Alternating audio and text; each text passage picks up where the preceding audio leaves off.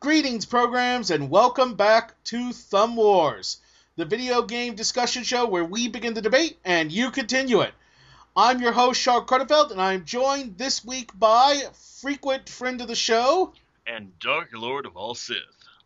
Oh yeah, Oda, or Lorne Horning, I suppose. You've got to use some kind of name. No, you're Oda. You'll always be Oda to me.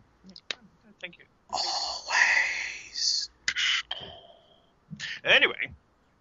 Yeah, that was a little creepy. Just a little. So, we're here to talk a bit about Gamescom 2015 that basically happened over, last week, I guess you'd say. You know, it's one of those European conferences, I believe. And basically a lot of trailers, not a lot in terms of actual outright announcements, like not much in the way that we didn't already know existed, but a lot of new footage of things that had previously been announced, or new expansions, or stuff like that. We're not going to try and cover everything here, because, I mean, there was so much that came out. Oda and I could spend, 5 or 6 hours easily just talking about all the trailers that came out of Gamescom, so we're going to try and keep this a bit more focused. And we're going to start by talking about something near and dear to Oda's heart, World of Warcraft. Kind of close. Aren't you like the most famous Warcraft cosplayer, ever? I like to think infamous, actually, but oh yes, perhaps, yes. As the Three Amigos proved, that's an important distinction. Indeed. But yes, World of Warcraft did have a big announcement this year, and it actually surprised a lot of us in the community, in the Blizzard community as a whole, because they decided they were going to announce a World of Warcraft expansion at Gamescom, which, they've never done. They've always announced their expansions at BlizzCon, and there is a BlizzCon this year. It's at the beginning of November. So initial theories were, of course, that means that the beta will likely start like pretty much the day after BlizzCon wraps, because how World of Warcraft is doing its thing right now is that expansions are becoming shorter but more frequent. Yeah, I think this kind of also goes along with the elephant in the room, and that's the fact that news came out over Gamescom that World of Warcraft has seen another significant drop in subscribers. And this is true. World of Warcraft is down to 5.4 million subscribers, give or take a few thousand, of course. And while that's a ton for almost any other MMO, just a year ago they were at what, 10 million? Yeah, they were. I think they just crested 10 million in the week or so after the release of Warlords of Draenor, which was the current expansion. Which, I will say this. I know very much for a fact that the player base of World of Warcraft is always in flux, as any game, especially MMOs. Still, 5 million players dropped is a lot. Right. And even for WoW, that is a lot. But it's still 5 million.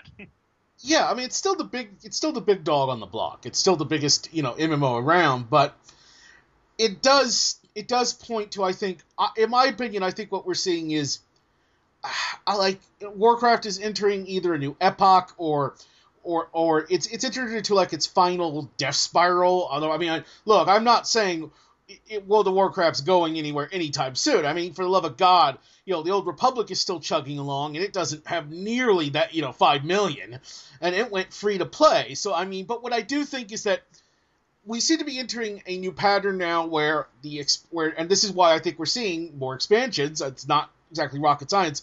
People come back for the new expansion, and then once they've seen what they've wanted to see, they go. Which kind of makes sense, because the game's been around for so long, and people do have other things they want to do, and there's only so much you can do the same thing again and again and again. So, I mean, Although, that hasn't stopped you guys from doing that for what, 10 years now? We're actually running on 11 years for Right. World of Warcraft, and the thing is, you could have started playing World of Warcraft when you were at home, living with your parents, Yeah. no job, no responsibility, and if you are still playing today, you are in statistical likelihood married or have a kid, a family, a home, an apartment of your own. Like, your life That has changed. would now be a good time to mention that I'm currently have been unemployed for a couple years and have been living at home with my parents and am unmarried and do not have children. But you don't So play World thanks, of Oda. Warcraft. Thanks, Oda. Thanks for making me feel just wonderful. Tomorrow's my birthday, too, so thanks. No, But okay, okay. happy, um, No, no, there's nothing happy about it. There's nothing happy. Sorry, happy one day closer to death. You monster. Anyway, Let's get back, but let's get back on top. I mean, I think it's pretty clear to everybody at this point that Warcraft is being driven by the expansions. And I mean, of course, in some ways, this is a band-aid. I mean, no doubt a lot will come back. Will as many come back as they did for the last one? We'll talk about, because I do want to ask you, a little bit what you know and what's going to be different. But I mean, before we get to that, yeah, I think we're going to start seeing more frequent expansions. I mean, I wouldn't be shocked, Oda, if they announce the next expansion after this one at BlizzCon. You know what I mean? I would be real surprised because I think they want to make it very clear to the people who are leaving, no, come back, you need to stick around, there's more coming, there's always more coming. So, I don't know. I mean, what do you, I mean, in the past, a couple years ago when we had this conversation, about is Warcraft entering, is this the beginning of the end? It's going to be a long end, but still, you were very much, nah. You didn't, I remember. Do you have a different feeling now? no, actually, a lot of people forget. Now, the numbers are a smidge different now, but we'll call it a year and a half ago, I think was when we talked about this last, when they announced Warlords of Draenor. The Blizzard was, or not Blizzard, World of Warcraft was down to about 6 million, 6.5 million subscribers. Then Warlords of Draenor came out and they were above 10 million, and now they're back down to 5.4 million. Now, obviously, the finite numbers are finicky and et cetera, and of course, Blizzard can pad or not pad, depending upon the shareholder meeting, et cetera. But this is just the natural life flow of the game. Now, are more and more people going, you know what, I'm tired of the dance? Yeah, that's why I think it's like a million less players. And as we go on and on and on, we're going to see that number dip down and down and down and down. And while certainly I can't say that one of the main characters of this expansion, isn't or is not a blatant attempt to get everyone back who used to play back in the day, because they couldn't have possibly known when they started producing this expansion. It certainly does seem like it.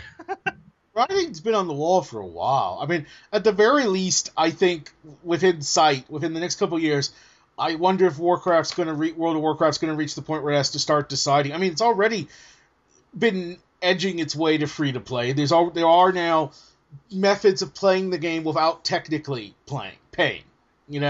If you're determined enough and if you play enough, if you're hardcore enough. Yeah, or you have a rich in-game right, because you can buy monthly subscription time with in-game gold, so you don't have to actually pay money. I mean, I feel like the end is at least inside, or at least we're over the hill now. I think at this point it's all downhill from here.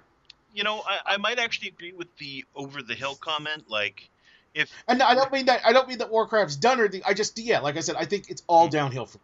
Yeah, I really don't think. I mean, even in my brain of brains, my theory crafting of lore and everything, I cannot conceive in my head of an expansion to World of Warcraft that would bring back 12 point some million players, like the highest level they ever were. I cannot possibly conceive of that. Or that can really keep the majority who do come back around in the long term. Yeah, and I guess this gets more into the specifics they talked about at the actual conference.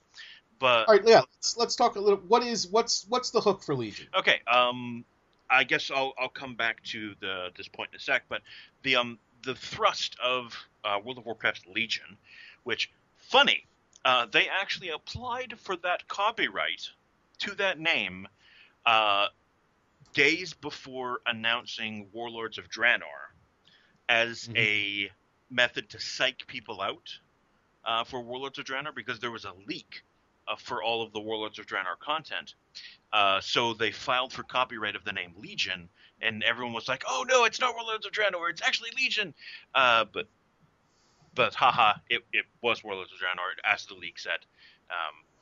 And now they're using the name Legion. But anyway, the big thrust is, for those who have not or are not currently playing World of Warcraft, there was a bit of a time travel, parallel dimensional story thing, which they're now getting rid of by transitioning back to the normal timeline.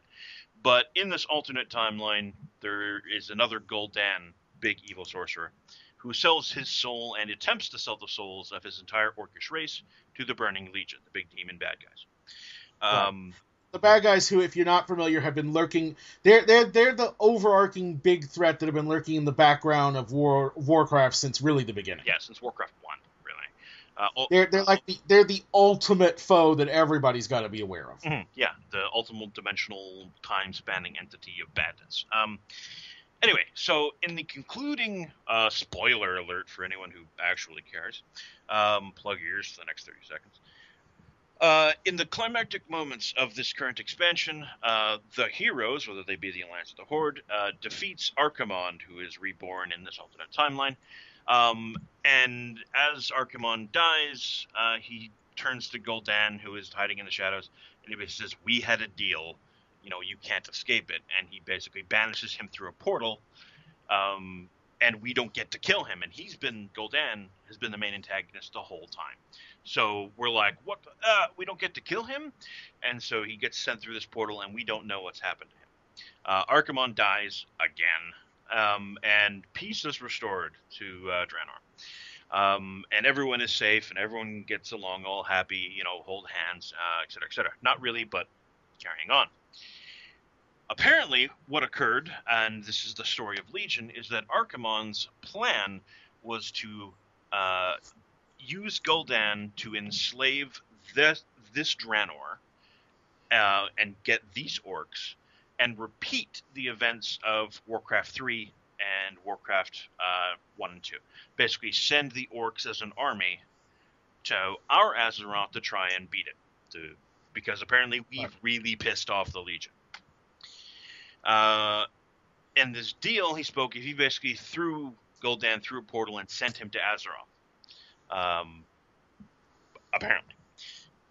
You can't see my giant arm shrug here, but apparently he sent him to Azeroth.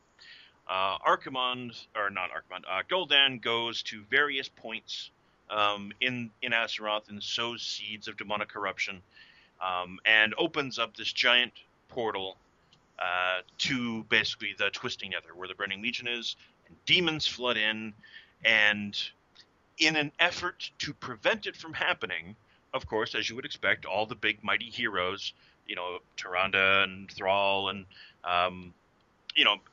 basically, if there's a name that isn't on both sides, yeah, on both sides, like everybody from basically, if there's a main player, if they're a city leader that isn't Sylvanas, they basically head to the Eye of Sargeras. Long story, won't cover that lore. They have a big fight with the demons, and humanity loses. Whoa. Yeah, whoa. Whoever is not killed outright is either broken mentally or maimed physically, such to the extent where they can no longer fight. So either you're dead or you can't fight anymore, or they are dead or can't fight anymore.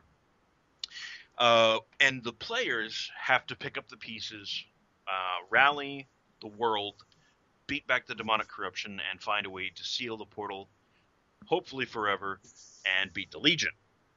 So it sounds like as opposed to the last two expansions, which were as much gameplay driven, I think, as they were lore driven. Certainly there was lore. You got to see the pandas, and you got to go to the alternate Azeroth, and alternate Draenor and all that. But those expansions also had like huge gameplay changes as well. They introduced new concepts, new game. This feels more like it's a story driven one. This does seem to be largely story driven, and it feels like almost a reset button. This may, and I can't speak to for certain because the BlizzCon charity dinner hasn't happened yet. I haven't had a chance to email and speak to some of my friends at Blizz. But this seems, and I kind of actually wish, I had a article to write about this, but it seems as if, and publish it somewhere, it seems as if they are trying to use this to remove from canon and lore individuals. Like, on the stage, when they talked about this... They're basically trying to pull, like a Marvel and DC will do every couple years. They're trying to simplify continuity and make it more approachable for newcomers. I actually think that may be, in fact, like a soft reboot, almost. Right. Because it is very highly hinted that Thrall, which, is effectively Chris Metzen in-game, praise be upon him, and that Thrall being sort of the main guy, and he was the main character in Warcraft 2 essentially, or Warcraft 3. He almost starred in his own adventure game title. Yeah, that. He is, and it's his father who's going to be one of the main characters in the upcoming movie. Yes, Drek'Thar and Dorotan. Yeah, it is heavily implied that Thrall is going to die. Yeah, sure. No, I get it. It makes sense. By doing it in a big battle like this, you can kill. You can't see the finger quotes, but trust me, they're there. They can kill all a bunch of heroes, take them off the stage for a while, and then in a couple years, when they need something big to spike attention, they can bring them back. Yeah, hell, they've already introduced alternate dimensions, so killing at this point, yeah, but I get what you're saying. Yeah. Yeah. Because one of the big things, there are game mechanical changes. They're putting in a new PvP system, and the big thing, which is sort of driving the whole expansion, are artifact weapons. Right. And basically, if a weapon exists in World of Warcraft and it's famous, it's going to now be in the hands of players as this evolving force which gives them authority in the game world.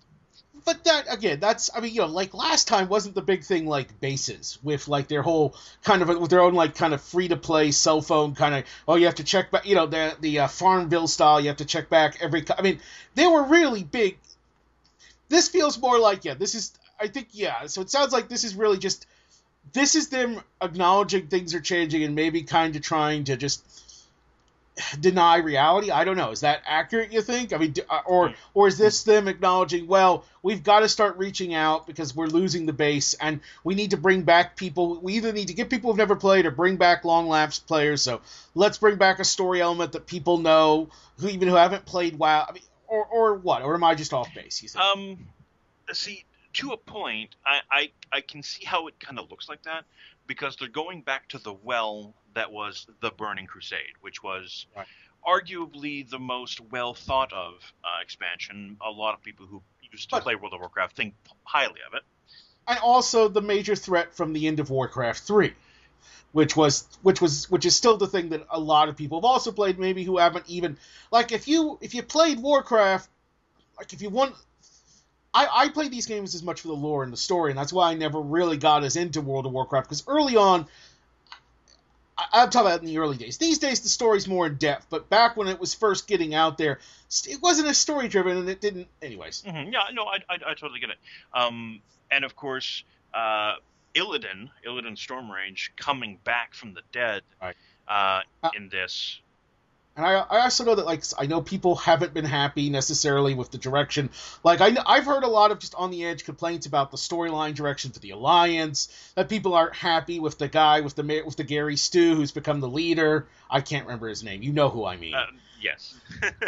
I read the friggin' Warcraft comics. I know his story. I know his origin. He's a friggin' Gary Stu. God bless him, but he's a Gary still. Yeah, he's King Varian. His son is the much more interesting character. Yeah, that's what I've gathered. And so, yeah. Okay, so let's just wrap this up and then move on to other stuff. Are you excited for Legion? Or is that a stupid question? I think this is the first expansion of which I'm going to be cautiously optimistic. Interesting. Because the whole, we're going to kill many prominent lore characters and basically give you their weapons. To me, that goes, well, what does that mean for the future of the story? Like, basically, you're where I was when the New 52 happened. Yeah, and it's sort of like, what does this mean for the story? Like, okay, there's even a hint on the website, because they have a website for the game, and you can go and read it and read on some of the characters, and they talk about the main cast, and on it is Sylvanas, and of course Sylvanas is my baby. She's my bae, and we hang and everything, and I know it's awkward because she's undead and stuff, but it's cool. Anyway. They strongly hint. I'm extremely creeped out right now. I know, as you should be, as was intended. But they strongly hint that she's going to have to make a life or death decision that may end in her death, in her final death, or rather eternal damnation. Long story for those who aren't familiar with the lore. But they strongly hinted that, and there's lots of other characters of which they write, hey, they're going to have to make some pretty tough decisions. But there's other characters which they don't touch at all, and you can pretty much go, oh, they're the ones that are going to die. If they're not talking about these characters being the main focus. So what does that mean for the story? Where do we go from here? And if I can't see where they go from here, what's the game's future? So I'm cautiously optimistic. One last question. Do you think any of what's going on right now has any connection to the upcoming movie? I mean, do you think they're maybe trying to position things? Because you got to imagine they're going to want to... It's kind of like whenever Marvel has one of their big movies come out, they put out a lot of Avengers stories. Mm-hmm. Or they'll put out, they've made sure they have plenty of Ant-Man trades out there. Because, corporate synergy and all that crap. So, I mean, is it possible we're kind of seeing maybe trying to set things up for the movie, or... If they were trying to set things up for the movie, you would figure that Warlords of Draenor would be that expansion that they would put out with the movie. Because... The movie is going to focus on both the humans and the orcs, but the orcs they'll be equally as prominent as the humans in terms of the story. Well, I guess what I meant real quick is they're basically bringing things to a pretty dark moment, and I could picture a scenario, and time travel is a thing, as we've already established in WoW. Couldn't you maybe see it that things get so bad, finally there's no choice but for the players to go back in time and go right back to where couldn't you see them doing that? Well, they already have us go back in time a lot. I know, but this time it's for reals. No, I think I've just scared Oda a little. No, see, in terms of an expansion, to me, I think that might be my stopper. Like, if they do go, all right, guys, Azeroth is pooched, and you guys couldn't stop the demons, even though that's the storyline of the expansion you're currently playing, or this being in the future. So the entire whole of Azeroth that's left goes to the Caverns of Time and hops through a portal, and look, you're back in Northshire. Everything you've been doing for the last 11 plus years, even more if you count the strategy games. Yeah, that never happened anymore. Sorry! Retcon.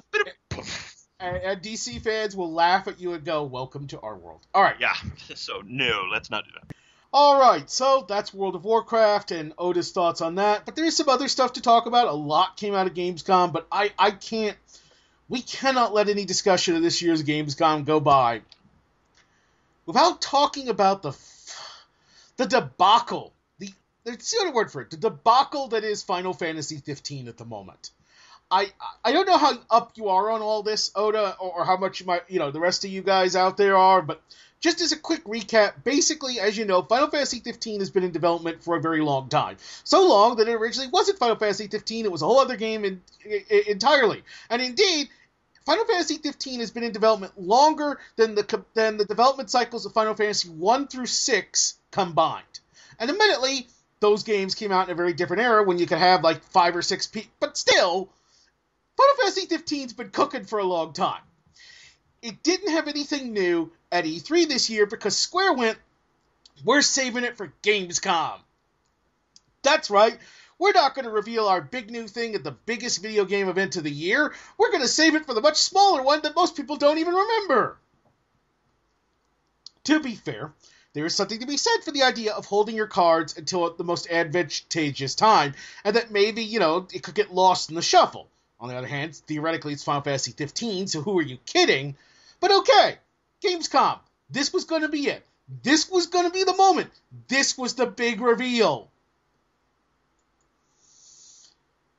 And what we got was nonsense. I'm honestly struggling. I mean, what we got was one of the worst video game trailers, or just trailers, period, I've ever seen. What is it you called it before we started recording, Oda? Which? The 15 trailer. Oh, the Hug Me trailer. Yeah, this is a 3-minute trailer. Okay, a 3-minute trailer. This is the big thing you've been saving and building up for. A 3-minute trailer where I swear to God, at least a minute and a half of that 3-minute trailer has to be the father of the main character hugging the main character when he's 5. That's it. No, he's standing there. We pull back. He's holding him, and we see him just looking out into the dawn, and he's just hugging him, and hugging him, and hugging him. And the kid even pushes against the father, like stop hugging me. And the father just keeps hugging. And then eventually we pull all the way back and we see something in the clouds. Maybe they're meant to be Cthulhian monsters. Maybe they're meant to be giant summons. Maybe they're just the creator of the trailer farted at the wrong fucking moment and produced... God. As you can imagine, a trailer, the first half of the trailer is like a dog walking. We see a little girl getting threatened, and it potentially looks like getting attacked. And good job, guys. Good choice. In a game where you're already getting heavily criticized for the lack of playable female characters and the role that the female characters that are in the game are going to be playing, opening your trailer, since the whole controversy really exploded, with a young girl getting attacked and implied maybe even raped. That's the way to go, Square! No, really? This is supposed to be the Dawn trailer. This is supposed to be giving us the backstory, but there is no backstory. There's no talking. There's barely any dialogue. This is one of the most inexplicable trailers for anything I've ever seen. And especially, if they'd released this trailer without any hype or build-up, I would have been like, what the fuck was that? But in light of this was what they couldn't show at E3, this is what they kept people waiting months now for. This is the big reveal. I'm like, you idiots have no idea what you're doing. And if you know me, you know what a Final Fantasy booster I am. You know that I'm often a Square Enix defender. I liked Final Fantasy 13. I liked all 3 of the 13 games, goddammit. But this, Alright, while I try and calm down, Oda, what did you think of this trailer? There is something to be said for cinematography in game trailers. Yes. Now, in looking over the trailer, because I thought there had to be more. When you watch this trailer... Technically, before we go any further, they then did their equivalent to a Nintendo Direct, where they got together a bunch of people, and they spent an hour answering questions, and they showed like a minute of new footage, of actual gameplay footage, of the characters wandering through a swampy area and then dying from a Marblow, or however you say its name. Yeah. And then they ended by drinking fucking beers on camera. Yeah, like they were celebrating or something. It's like, you guys did it. Yeah. You spent an hour answering pointless, meaningless questions that didn't really answer anything at all. You told us that you were going to do airships as DLC if you have to, which is great. Yes, that's the solution to all the problems. You showed us a minute of new footage that ended like, oh, just as things are about to get good, everybody dies, rocks fall, party dies, and then you drink beers, and it's like, you idiot. Sorry. You talk, then I'll rant a little more. Yeah. So the cinematography in the trailer is actually quite good. There's a minimal of cuts. There's great lighting, flashes, etc. Now, I think if we cut away the hugging, Or are they down? I'm saying if we cut away that hugging, and even if we replaced it with more shots of like the dudes in armor walking down the street, and it's like medieval armor, but they're carrying guns, that sort of thing, it would be more of like a mood trailer, kind of sets the setting to show you it's an oppressive setting, that sort of thing. That would have been great. But there is a giant shift in tone at the 1 minute mark where the hugging starts. Now, never let it be said that I am ignorant to the plight of parents and their children. Right. Now, seeing them hug like that, and for the first like 10 12 seconds, you're like, okay, he's either about to hand his kid over to his mother and he's about to go off on an adventure, or I mean, yeah, for all we know, I strongly suspect this will probably be like I'm expecting this is the end of some sort of playable prologue in the game. You know what I mean? Like the tutorial prologue, kind of like they did in FF12 and all. And in context of that prologue, if it does exist, it might be a very effective moment. But by itself in the trailer, it's like, what? Yeah, and exactly. I think that shot, which by the way is 1 minute and 13 seconds of the close up of the hug. In a 3-minute, 14-second trailer. Yeah, that has credits. I'm sure to Square, who knows the story, who knows how the game's going to begin, mid, and end, I'm sure that moment is very important to them, which is why they wanted to show it. And that's kind of what Japanese game developers do. They put those moments in the trailers that maybe you might not understand. It is a different culture. I would be interested to hear how the Japanese market is reacting to this trailer. My understanding is, talking and looking around and reading, they didn't react any better. Okay. It's different cultures. Anyway. Now, as it went on, as it like approached the 30-second mark, I'm like, okay, all right, I get this. I get it. It's going to slowly pan back any second now, very slowly back farther and farther, and it's going to be like an army is like charging at this guy in his car, or there's some existential threat that is coming to kill him, and this is a father's last moment with his son, and the son doesn't realize that it's his last moment, which is why he's trying to get away. I get it. And then you wait and you wait and you wait, and then you get a couple of figures in the clouds, which could just be clouds. FYI, in-game, this is not the last moment with the son. Yeah, because that's the main character. Right, that's the main character. And the game opens in the modern day of the game, in the present day time of the game. The game opens with the father and the fiance of the kid, who's now an adult, getting killed. Yeah, so yeah, I'm not saying that was what it was going to be. No, I know, but I'm giving people. So it makes even less sense in I guess what gets me is Square Enix does have some idea how to market. They also released like a pretty damn good Rise of the Tomb Raider trailer, and they released other trailers recently, and they've shown that they at least have some basic competence when it comes to like the last Kingdom Hearts 3 trailer. They showed just enough to wet the whistle, but not too much to blow it, especially since the game's not coming anytime soon, and we know there's more coming, but they revealed a world. They let us get a real look at the game. But this, if this was just a random trailer they released, I'd go, okay, well, we did get to be fair, we got a big demo, which gave us like 3 hours or 2 hours of gameplay, and gave us a whole region to explore. They even patched the damn demo. So, technically they've released a lot of, if you just want to get a basic feel for the game. But then why all the build up to this? Why save it? Why act? And they're playing games with the release date, like they keep releasing contradictory statements. And like 6 months ago, they said the game was 60% done. A couple days ago, they said the game was 65% done. So in 6 months, and then a day after that, when everybody was like, what, 6 months, 5%? They said, no, it's really 75% done. We misspoke. And I'm like, I don't know what's going on. And it's really worrying, because up until now, I wasn't really worried about FF15. I thought the demo they released was pretty good. It had some issues, but they were issues you would expect to see in a demo for a game that's only 60% done, Like frame rate issues, well, that's stuff you tie down at the end, Yeah.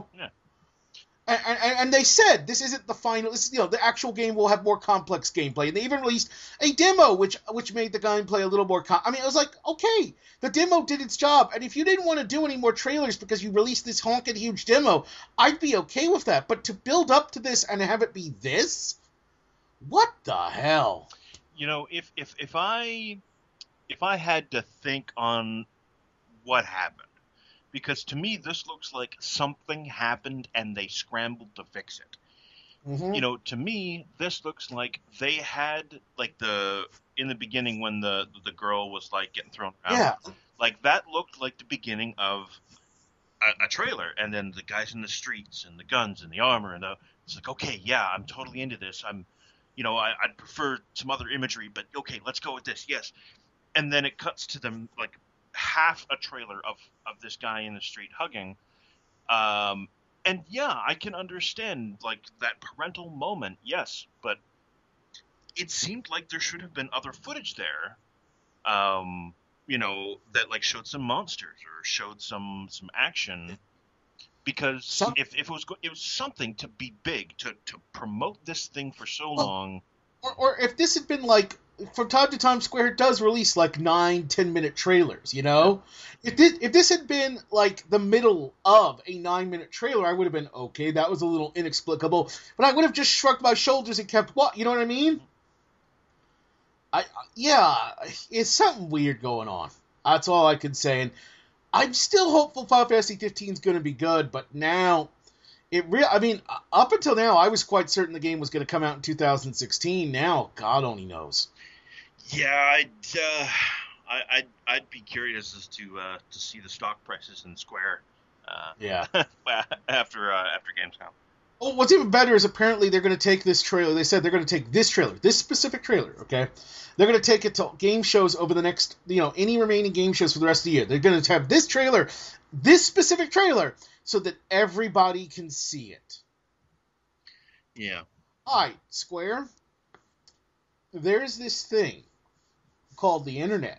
And I know you know what it is because you released this trailer online. Okay? Everybody can already see your stupid fucking trailer. But each trailer, but they're also then going to have a new Ask event where they'll show another, they actually put it this way, they'll show another minute of footage. Yeah. You guys are fucking morons. I just... They're out of touch, perhaps. Yeah, no wonder they're so desperate to get Western studios, because those studios... I mean, clearly the people behind Rise of the Tomb Raider have nothing to do with this. Yeah, I mean, there are different studios and divisions, in any other game company, but, I mean, we don't want to dwell too long on this, even though this was a pretty huge deal, considering if this was not a hype trailer, if this was just something they brought to Gamescom, but they showed something at E3 or whatever, yeah, it would have been all right, but the hype collapsed in on itself, and that was their damnation, was the hype. If they hadn't hyped this thing, I don't think everybody would be like, wow, that was a really awkward trailer, like, wow, but okay, well, we got some gameplay anyway. Oh, well. All right, let's talk quickly about some other things. First of all, we got to see the reveal for Mafia 3 got announced. I'm very intrigued by this one. All we got really was a cinematic trailer, but then we also got one of the developers talking afterwards, and he basically... So this is going to be set, like, I think in 1968. It's going to be set in New Orleans. It's going to star a mixed-race protagonist, which is cool to see because we don't get enough, and he's a veteran coming back from Vietnam, only to find that the Italian mob has taken over New Orleans, has messed with his family, and he's like, screw this, and so he joins the black mob. That's the way they describe it. And he basically rises up in the ranks with that, and he's going to have, like, these 3 lieutenants. Like, if you've seen the trailer, the 3 characters at the end are his lieutenants. And a big part of the game is going to be, like, you'll gain territories. And you'll be able to give these territories to be run by one of your 3 lieutenants. And depending on who you have run it, you'll get unique rewards. But also you have to be careful because you have to balance each of the 3's loyalty, and if you give them too much, the other 2 will get jealous, or the one who gets too much might become, greedy. You're going to have to really balance that all out. Then there's also going to be, in an open world environment set in 68, New Orleans. It's very interesting. They've said, I mean, they're not necessarily setting out to make any huge statements on race, but race will be part of the game. He is a mixed, he's mixed race, but he looks black, is basically the way to describe it, okay? And so he's treated as an African-American, 1968 New Orleans, and the whole race, the whole, all of the stuff that was going around in race will be part of this game. It'll be part of the backdrop. Cops will react in certain ways and all that stuff. And so I'm glad to see they're not going to try and pretend it wasn't something that existed. And I think that gives the game potential. And if you've never played the first two Mafia games, they were interesting. They weren't just the upteenth Grand Theft Auto clone. They actually tried to be a little more to that. Like Mafia 2 technically had open world setting, but was really a very linear, story-driven game. And I'm especially interested because this is going to be, it's Mafia, but this one, the Mafia, you're not playing as the Mafia, you're playing against them.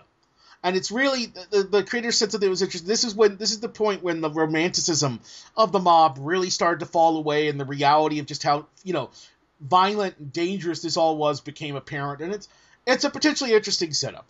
I'm curious about this one. Any thoughts, Oda, real quick? I am always interested when they do put more depth, like social issues, but as an undertone into games. And if they are really going to embrace that sort of 60s racism as an undertone thing, and of course I'm always a huge mobster fan, like classic mobster stuff. And then there's the setting of New Orleans, which I always love when you can do New Orleans. Oh yeah, it's a rich history. It's very vibrant culture. It's great. And one that's kind of been underused in games. A few games have used it. Like I remember the classic Gabriel Knight original adventure game. But considering how rich a setting is, it's kind of been underused. Yeah, it has. I mean, and when it is used, it's stereotypical usage. Yeah. So it's not something that's ever done well. And one other thing they talked about is a big part of this game is going to be music because, it's New Orleans in 1968. So, the music of the town and of the growing, that's going to play a big part too. And That'll be good. There's I think this one's got potential. The first two Mafia games were better than they had to be. And I'm not even sure if anybody from those two games is working on this one. It's been a long time, but treating it as its own thing. I mean, go watch the cinematic trailer. That thing's sharp. I mean, there's no gameplay, but in terms of setting a mood and a tone, that thing is amazing. Yeah. It really, if they can really get a game that captures that feel, this could be something special. Yeah. Okay, we got a new trailer for Mirror's Edge Catalyst. My takeaway was A, this looks gorgeous. B, I will never play it because. Okay, I went over many years back when the original Mirror's Edge came out, went over to a friend's house and tried to play it. I couldn't even get past the tutorial. I'm not great at first-person shooters, and my worst thing in the first-person mode is platforming. For some reason, platforming in first-person does not go well with me, and I'm pretty good at platforming otherwise. Third-person, side-scroller, whatever, I'm great at it, pretty great at it there, but first-person, I just can't seem to do it. So when the entire game is a first-person platformer... Yeah. And it's not just platforming, it's parkour platforming when you can't constantly see your feet. Yeah. And my other concern is, I thought the original Mirror's Edge was a very interesting game. I don't know if it entirely pulled off what it wanted to do, but it certainly wasn't a bad game, but it was a flop financially.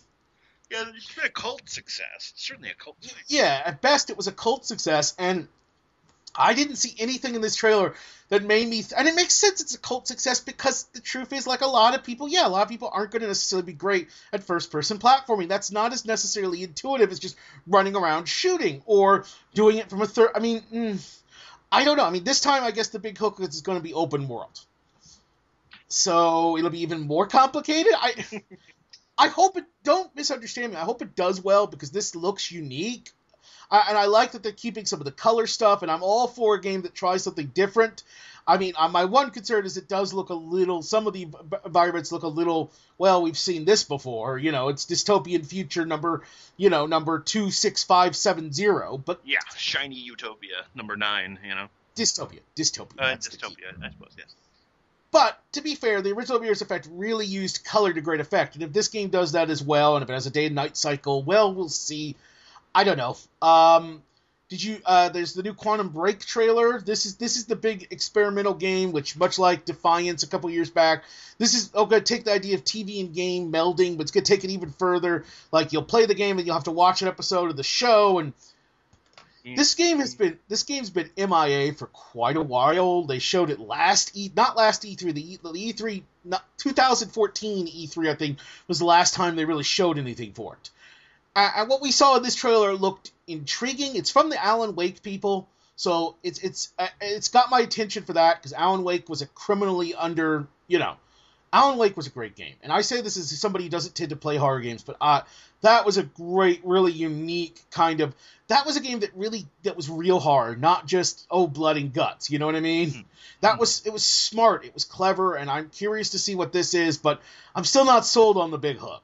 Well, whenever a game tries to use time as their mechanic, if it's anything more than like bullet time, you really have to do it really, really well in order for it to work. And the trailer, of course, being heavily scripted and blah, blah, blah, aka you can't tell it from anything.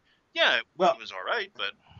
And there's the whole TV show angle, especially because that's a TV... that was back when... since that trailer, this is the last trailer... Microsoft just basically shuttered their entire TV division. That was going to be the big hook for the Xbox One. They were going to make lots and lots of TV shows. This is one of the big question marks. Yeah. Real quick, we got to see Fighter Squadron mode for Star Wars Battlefront. You happen to also be a pretty big, Star Wars fan. First, real quick, are you looking forward to Battlefront? I can't remember. I am. Only because, of course, I did play both of the previous Battlefront games. I personally have zero interest because there will be no story campaign, which fine, fair enough. But combine that with I'm not much of a shooter guy in general. No story campaign, no thanks. But we got to see Fire Squadron mode. What'd you think? I know there's, and I'm sure we'll talk about it in a sec, but there's a little controversy here and there. But the game is an alpha, so any opinions that I could kind of really share about gameplay or mechanics, it looks beautiful. But then again, it's Battlefront made by DICE and EA. It's going to be flashy, let's be honest. Assuming it works at all. Yeah, assuming day one it works at all. It has to work day one. Never has there been a game they've released that has to work day one as much as this one. This is it. This is the moment upon which the future, I think, of EA and DICE in a big way in terms of people. Anyways. Yeah, the Fire Squadron mode, the big complaint was it felt very superficial. You won't be able to customize, and basically the TIE Fighters and the X-Wings controlled exactly the same. Like, the TIE Fighter, they both have they have one special attack each. The X-Wing can create a 10-second shield, and the TIE Fighter can create a 2-second speed boost. And this is supposed to reflect, because the classic way it was, TIE Fighters don't have shields, they die real easy, but in numbers, they're really fast, they're maneuverable, and they swarm.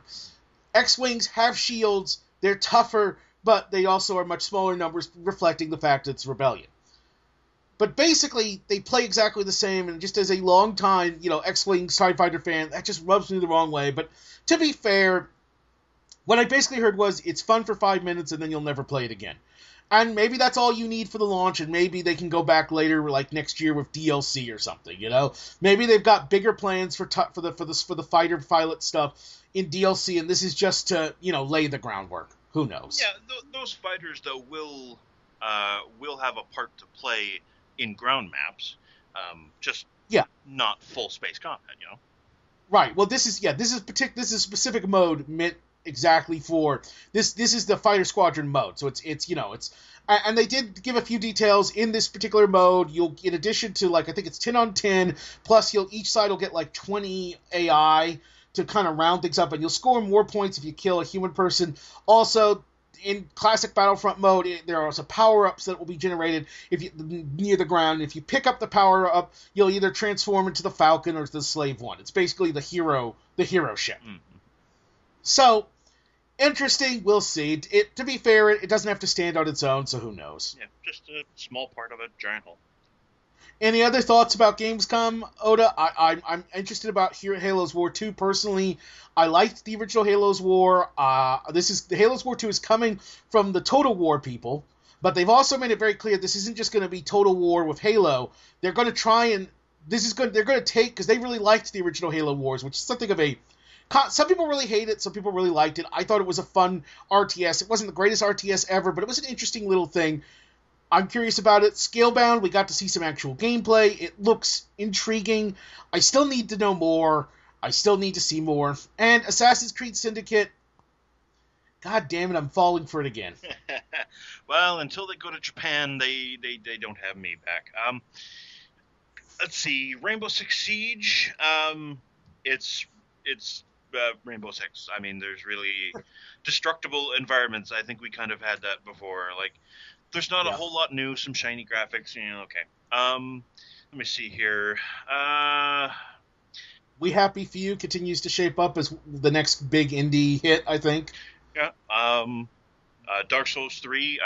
It's Dark Souls. I mean, if they break from formula, they'll lose everyone. So don't. I'm not. I don't. Crackdown 3. Well, lots of explosions, but I've never been a Crackdown fan. I always found those games to be very superficial, and this looks more of the same.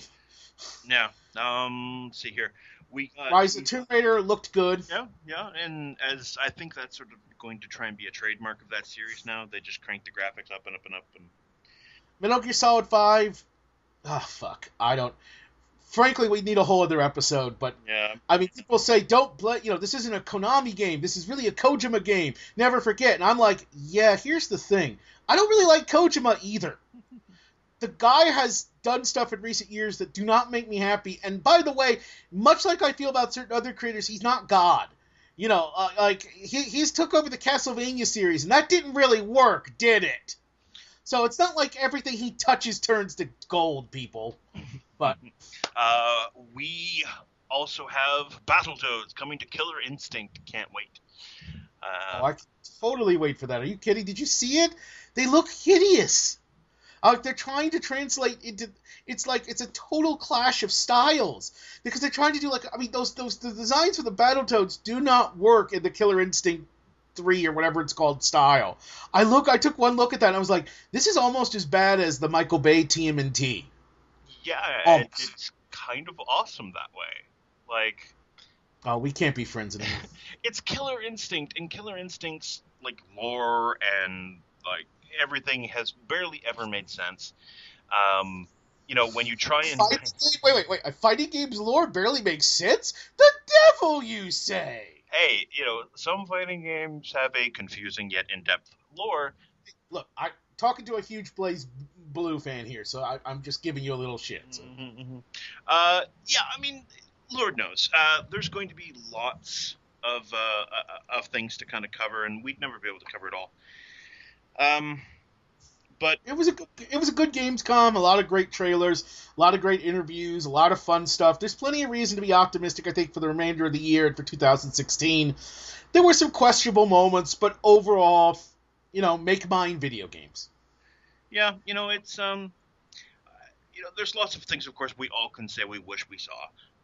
Yeah. And in the end, it's Gamescom, not E3. There's not as much media attention on Gamescom as E3 and such. But I mean, I did find it interesting that this was basically the year where Microsoft decided to claim Gamescom for their own.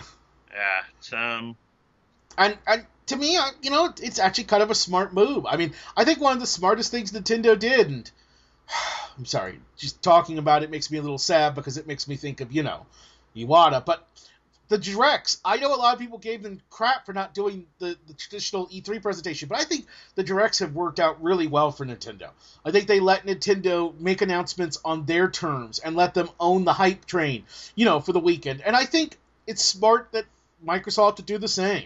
I mean, they had a presence at E3, but this felt like E3 Part 2, the Microsofting. Because they made actual announcements, they showed lots of new trailers. They reminded us that, Quantum Break actually still exists. I mean, yeah. So, all right. Last thought, Oda. Last thought before we go. Gaming is doomed. And no, that's not an appropriate thought. Oh, sorry. Gamescom in recent years has come onto the radar as a definitive place for gaming announcements and news, which I think is rather interesting because it's a whole nother market. It's another culture. Actually a whole nother language, shown by the fact that on many of the presentations they had subtitles on the screens in German for it, and I think that goes to show that despite it all, despite our differences and the conflicts, that gaming really is becoming a global unifying phenomenon because now big companies are embracing the overseas markets as a place where they can go and show off, as opposed to just being a vestigial, oh, well, we have to release it there to get more sales. Now they seem to be taking it seriously. Now, obviously, there's a long way to go, but I think it's a great start, and looking forward to next year's Gamescom, and we'll see where it goes from there. Mm-hmm. All right, well, that's going to do it for this episode of Thumb Wars. As always, Oda, thanks for joining me, and thanks to all of you for watching and supporting. Please go check out my my Patreon if you have the time. Please make the time. It really is important. Even just a little bit of support can make a huge difference in what I do and what I can do. So, there's links below. Please check it out, and as always, you can check out my other stuff. As of this airing, I will have posted a couple days ago my reviews of Fantastic Four and Dragon Ball Z Resurrection F. So if you want to hear what I thought about those two, if you want to hear a grown man slowly broken by something he once loved dearly, then there you go. If you want to hear hope die in a person's voice, that's what you can see. That's what you can listen to. Doesn't that sound like fun? Doesn't it? Doesn't it? All right, until next time, for Channel Awesome and Unrepentant Geeking, I'm Shaun Cronenfeld, wishing you all happy gaming.